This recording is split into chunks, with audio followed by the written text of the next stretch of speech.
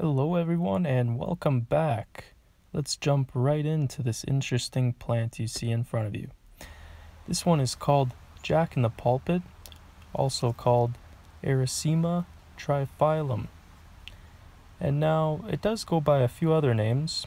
It may also be referred to as the bog onion, the brown dragon, or the Indian turnip.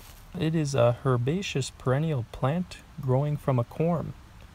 It is a highly variable species, typically growing 30 to 65 centimeters in height, with 3-part leaves and a flower contained in a spadix that is covered by a hood. These plants typically like nutrient-rich soil that is well watered. A good place to look for them would be alongside streams, rivers, and lakes. The flowers emerge usually late spring, followed by a cluster of green berries that will ripen up to red in the late summer. Now before you get too excited, these berries and the rest of the plant, with the exception of the root, is toxic.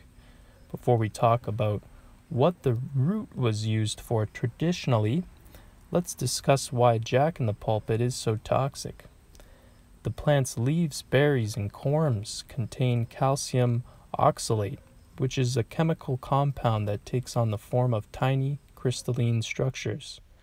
This compound is the main reason why people develop kidney stones inside the body. Now, getting this on your bare skin can cause irritation, and ingesting the plant raw can be dangerous, sometimes resulting in choking or blisters. Therefore, it is recommended to avoid touching any part of this plant unless you're wearing gloves and other skin protection. You're probably wondering, if this plant is so toxic, why is it even here? That's a great question we'll jump into next. Though this plant is mainly toxic to humans, it has a lot of benefits for wildlife, such as deer which eat the roots, while wood thrush, turkeys, and other wild birds eat the berries, which are a particular favorite of ringneck pheasants. Now back to the root.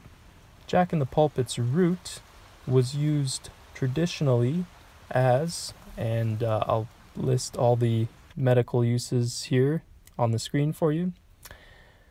Traditionally, a poultice of root was used for headaches and various skin diseases, and an ointment was used for ringworm, tetherworm, and abscesses. But I only recommend using this plant medically if you are an expert or there's no other option for treatment. The only other part of the plant that is not toxic when prepared properly is the corm.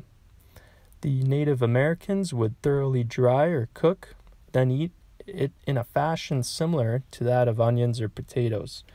But again, I only recommend trying this one out if you are an expert or you're in a last case scenario where it's either starvation or trying out the root of the Jack in the Pulpit. So that's it for today, guys. I really hope you enjoyed, and we'll catch you in the next one. Peace.